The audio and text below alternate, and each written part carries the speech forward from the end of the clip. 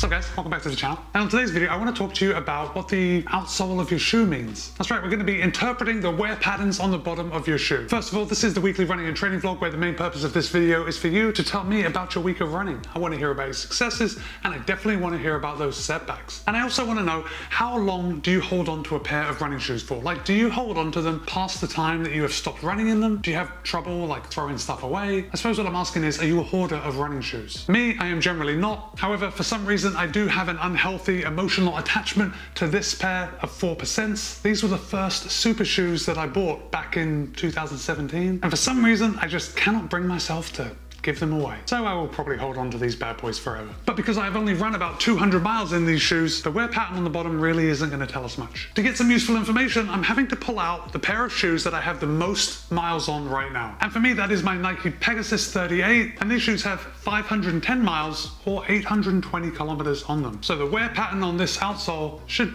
tell me something, right? So I should point out that my silly video is no replacement for actually getting a gait analysis if you want to find out what is going on with your gait and your stride, especially if you're experiencing any kind of pain or injuries. Basically, I'm going to be giving you a rundown of what the wear on your outsole is saying about your gait. And I'm not suggesting that you make any changes, but it's always fun to know about ourselves, especially if you're into running. And maybe that will influence the next pair of running shoes that you buy. Now, for anyone wondering why I have kept this pair of Nike Pegasus 38s for 510 miles, I am only holding on to them until the Nike Pegasus 39 gets dropped. And I just want to hold on to them in case I need to compare the two. Okay, but let's talk about wear patterns. So go right now, go grab your oldest pair of running shoes. You can press pause, and I want you to look at your wear patterns as you're watching this. Basically, wear patterns are speaking to us, and what they're telling us is about the patterns of our gait. They're also telling us about the positions of certain joints when we're coming in contact with the ground, and how we're pushing off. And ultimately, with every step we take, every running step we take, we are slowly wearing down, molecule by molecule, the outsole rubber on the bottom of our shoes. And they are a great indication of how balanced our gait is. Oh, but before we go any further, if you are the type of person to also use your running shoes for everyday activities, or perhaps you like to go walking in your running shoes and then wear them to run the next day, this is probably not going to be as accurate because our gait patterns for walking and for running are completely different. So you're going to get the best interpretation out of your running shoes if they are only your running shoes. Make sense? If you've been a runner for a little while and you've been living under a rock and maybe not watching any running content on YouTube or reading anything about running, you may not have heard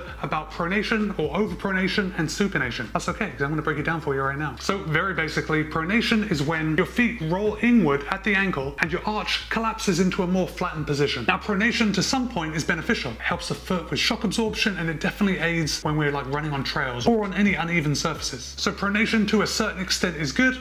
Over-pronation is not. And it makes sense, right? Just in the name. Doing too much pronation is a bad thing. Everything in moderation, including pronation. On the other side of the coin, supination is when your foot rolls outwards. Okay, so got that? Pronation is when your foot rolls inwards towards your midline. Supination is when it rolls outwards. But hold on, because these things aren't necessarily a bad thing. So now's where I want you to grab your pair of running shoes and take a look at the bottom. And let's look at this outside edge. You see any wear coming down this outside edge anywhere? So wear on the outside edge is considered somewhat normal. So in all likelihood, you probably heel strike when you run. The majority of us do. And that is generally the reason for seeing a little extra wear on this outside edge. Because runners, when we heel strike, we are in a more supinated position. Now, after we heel strike and we're in a slightly supinated position, we tend to roll inwards slightly. Now, as we come down on our heel, we are slightly supinating, and then we roll inwards to pronate slightly, which helps absorb the shock of our footfall. Now, this is a very dumbed down analysis of a foot strike, and that's why when you get on the treadmill and you do a gait analysis, they have cameras from all sides and they slow it down. Now, for me, at least on these shoes with the most amount of wear, I don't have a lot of wear on the outside. But what I do have is wear on the outside heel of my foot. Now, this is also an expected place to find wear on your shoes, for the most part. If you're finding wear in the center of your heel, it can indicate that your foot is collapsing into over-pronation when you land. But wear on the outside of your heel like this is pretty good, or at least it's not as bad as it could be. It's also beneficial to look at the outsole of both of your shoes. And I know that when I hold up this pair of Nike Pegasus 38, I can see a very similar wear pattern on the outside of each heel, but on my right foot, I don't know if you can even see this on this camera, but on my forefoot, on my right foot, we're seeing a lot more wear right here in the center of the forefoot, where on my left foot, it really isn't as bad. In fact, I've got considerably more tread on the forefoot of my left foot than I do on the right foot. On the right foot, it's actually pretty smooth. So while our bodies are not always exactly symmetrical, a little bit of wear difference is to be expected. However, these wear differences can also suggest that you've got some muscle imbalances. Or maybe it's not any muscle imbalances. Perhaps it's just the biomechanical differences in one leg compared to the other. It could be completely natural for you to have one shoe with a different different wear pattern than the other. But if you haven't noticed that anything's wrong, and you're noticing that one shoe has a remarkably different wear pattern, it might just be another excuse to do a little more strength training. Strengthen those little supporting muscles, which I guarantee will make you a better runner. Asterisk. My guarantees aren't worth anything. Okay, so what was the point of this video? What was the point of me telling you about some wear patterns on your shoes? Well, really, it's the type of information that I give you every week. It's some of this stuff that you can look at and just go, huh, okay, and then go on with the rest of your day. Because ultimately, by looking at the bottom of your shoes, you're really not going to be able to tell anything. You're not going to be able to get a sound diagnosis of your gait. For that, you do need a professional, and you will need a gait analysis. Perhaps you've been running in a neutral shoe and you notice a little more wear on the inside or the outside of your shoe, which could mean that you could benefit from a more supported shoe, a motion control shoe. Oh, and one more thing, if you're looking at different wear patterns on each of your shoes, or going back to this muscle imbalance, and you've been having little aches and pains, perhaps in your knee, perhaps in your hips, this is actually a good place to start, because making small tweaks to your gait or wearing a different pair of shoes that actually controls the motion of your foot throughout your gait could benefit your entire kinetic chain and possibly reduce injuries in your knees or in your hips, which,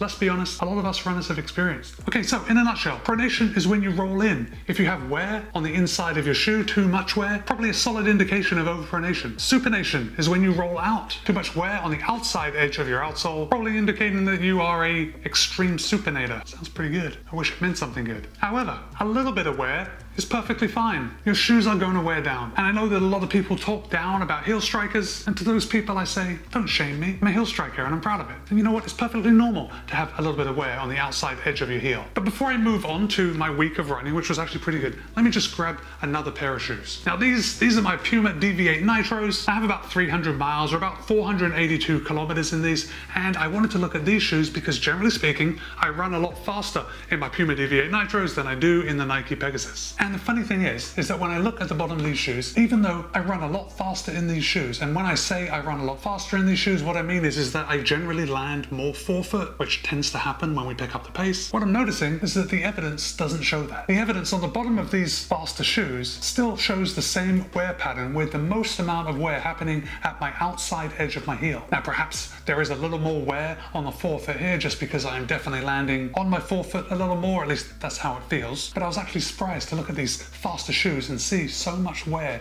here on the outside edge of my heel. Let me know what you think. Let me know if you look at a pair of daily trainers compared with a pair of shoes that perhaps you do some speed work in. Let me know if there's any differences. All right, I had a pretty good week of running. Pretty good week of running. Started off on Monday with 7.6 miles, very easy. Unless something bad happens, I really like to go out and take an easy run on Monday. Because Tuesday is usually a workout day. And this Tuesday, I knocked out 8.2 miles in total. I warmed up for a bit, then I did 5 4-minute intervals with a 2-minute recovery in between. Then I cooled down for a bit. Now, if you've been watching this channel for a while and you go into the comment section on a fairly regular basis, you've probably noticed Large Eddie. And on last week's running and training vlog, Large Eddie told me that he did 4 times 5 minutes at kind of a 5K pace. And I thought to myself, yeah, it sounds like a pretty good workout. I'm gonna take that. Except, as you already know, because I've already told you, I modified it slightly and I did 4 minutes with 2 minutes recovery. So thanks, Eddie. Thanks for that motivation to try something new. For me, it's really not that new. I just generally do my intervals by distance rather than time. But this was a fun way to mix things up. As you can tell, I'm a pretty fun guy. Now, this is usually my down week for running. I usually work on a 2-week rotation, so 1 week of running is a little more than the other. And because I was working on the weekend, I had to knock out my long run on Wednesday. On Wednesday, I went out and I knocked out 15.1 miles. Again, very easy. It was very warm, but I had a really good time on those 15 miles. Oh, quick question before we move on to the next day. If you go out and you run for over a couple hours, do you ever go out totally fasted, or do you always bring some kind of fuel with you? I ran this 15.1 miles without anything but a few sips of water. I didn't even bring a pack to carry my own water. I ran out to a park and they have a water fountain and I took a sip of water there and then ran home. And I only bring this up because when I got home, I was extremely hungry. And I think I probably could have benefited from a little extra fuel. Well, let me know what you do. I guess ultimately the vast majority of my runs are completely fasted. I usually just wake up and go. Okay, but enough of that. On to Thursday. Thursday was a pretty good day because I actually met up with my local running group down at Siesta Key. But I got there a little bit early because Thursday is usually my tempo day and I didn't know what I wanted to do. I didn't know if I was going to want to run easy with the whole group or I was going to want to go out and actually crush my workout that I had planned. So I got there a little early and I ran 1 mile to warm up and then I did 3 miles at tempo and then just cooled down for a little bit. So I got a solid 3 miles of tempo effort in. Now this was on the road. Then I went out for my second run. I mean, technically it's my second run, even though the second run happened immediately after the first run, but I stopped my watch, so that makes it 2 runs. And for the second run, I ran 7 miles, and we were running on the sand, on the beach. It was a beautiful morning. And for this run, I ran the first 2 miles very easy, and then I picked up the pace to about a tempo pace for about 3 miles before pulling it back just a little bit. So I was pretty happy with the 11.2 miles for that day, especially because I knew that Friday was going to be my day off. After that nice day off on Saturday, I decided to go a bit longer than I usually do on a work day. And on Saturday, I went out for 14.5 miles. I had to get up pretty early in the morning to get this run done before going to work. And it was toasty, but I was happy I knocked it out. And then Sunday, I woke up and I ran over to the mall and I did that same run that I do every other week up and down the car park of the mall, knocking out a total of 7.7 miles on Sunday, bringing me for the week to a total of 64.35 miles, which is about 103.6 kilometers. So all in all, not a bad week, especially considering that this is my down week, or at least my lower week of every other week. You know what I'm saying? Okay guys, let me know about your week of running, successes and setbacks. Write them in the comments. And also, do you ever even bother look at the wear on the bottom of your shoe? And if you do look at the wear on the bottom of your shoe, have you ever taken any action because of that wear pattern? Let me know in the comments. Be kind, be happy, run well. I'll see you in a couple of days.